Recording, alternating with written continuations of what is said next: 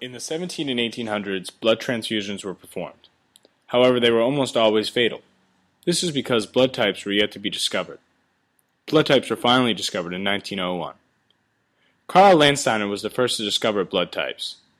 He discovered types A, B, and O in a series of experiments in 1901, earning him the Nobel Prize. 2 years later, after further testing, Landsteiner discovered type AB. Type A positive and O positive are the most common types of blood in the United States, making up approximately 72% of the population under these two types.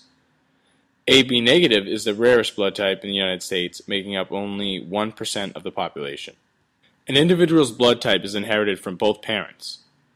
The ABO blood typing system we know is controlled by a single gene on the chromosome number 9. This particular gene has 3 different allele possibilities.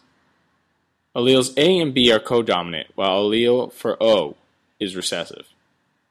Similarly, the Rh factor is also controlled by a single gene, but with only 2 possible alleles, positive for the Rh factor or negative for the Rh antigen. Much of today's medical care depends on the steady supply of blood from healthy donors. Millions of accident victims, cancer patients, hemophiliacs, and surgery patients receive blood transfusions every day. In fact, 4.5 million Americans need a blood transfusion each year, and someone in the world needs blood every 2 seconds, which is why advances in blood safety are so important. In order for this process to work, the agglutinogens on the surface of the donor's blood corresponding to their blood type must match the anti-agglutinogens on the surface of the recipient's blood. If foreign blood of a different blood type is introduced to a human, the patient's antibodies may react with the antigens on the surface of the donor's blood. This will lead to agglutination of the blood and possible death in the patient.